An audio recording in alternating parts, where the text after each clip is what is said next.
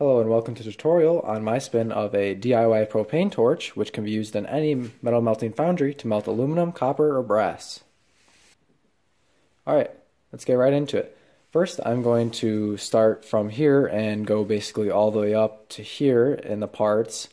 And most of these parts can be found at Home Depot or bought off Amazon if there's not a Home Depot near you.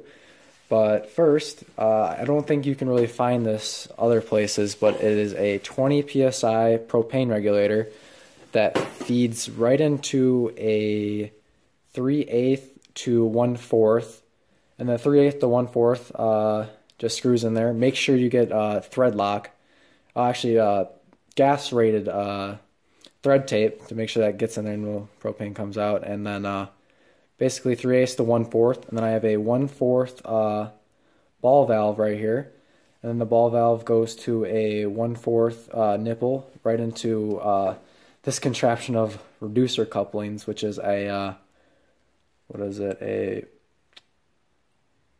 1/4 to 1/2, and then 1/2 to 1 1/4, and basically from there. The brass, these are all brass pipes. I found them all at Home Depot, and basically that just fits right in there, and then it comes out the other end. It's not threaded all the way through, so what you just have to do is just put some tape on it, and then some of this thread tape, and then kind of just hammer it in there, make sure it's in there, and then basically from there I have a 1/4 pipe sticking out right here till about right here. So from here to here, inside here is a 1/4 brass nipple, and then from there I have another brass reducer coupling that is 1/4 to 1/8. This is a 1/8 pipe. I think it's about 4-inch, a 4-inch 1/8 brass pipe, and then a 1/8 brass cap.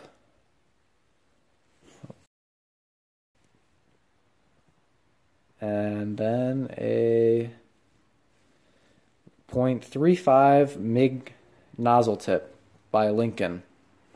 This right here, the cap, it actually does not come with a hole right here for the MIG nozzle, so what you have to do is either like drill it out with a drill press or kind of try to be precise. I wasn't very precise, it's actually not even straight. But basically drill a hole in there, and then you're going to have to tap it to whatever thread this was. I think it was like an M6 by 1 tap. And then once that taps in, like you screw it in and stuff, you should see the nozzle like this. And then, yeah, it just screws in, put some tape on that, and then, yeah, that's the inside. Now we can move on to the outside. The outside just consists of a 1 1/4 T-pipe. Everything in here is actually, try to get everything black steel. Galvanized steel will shed this little coat of lead on the outside, or whatever it's made out of, and it's quite toxic actually. So basically what you're going to want to do is grab the 1 1/4 T coupling, screw it onto the 1 1/4 reducer coupling. I'll just see if I can get it on there. Alright, so now it's just like that. Then I grab, this is actually size really doesn't matter for this one, usually, but this black iron pipe is 18 inches long. It's just like 1 inch, and actually no, it's just 1 inch, because I have another reducer coupling right here that is 1 1/4 to 1. This is just I don't even know what they call it, but it's just threaded all the way through, so you can get the 1 1/4 all the way down to this reducer coupling, and then this just screws into here like that. I'm not going to screw it in all the way right now, but you can see how the nozzle sticks out right at the end, right where the pipe comes in, and then just screw this in. Yeah, I'm just not going to screw it in all the way now, but that's basically the full design of it. Basically how I regulate airflow in this thing is, it's nothing real advanced. I honestly just use something to cover up the hole. I'm trying to look for something. Just use, I don't know, anything like this, anything, and then basically how I adjust it is I just have like something like propped up right here, and I just slide it on and off like that to adjust how much air inflow is getting on here.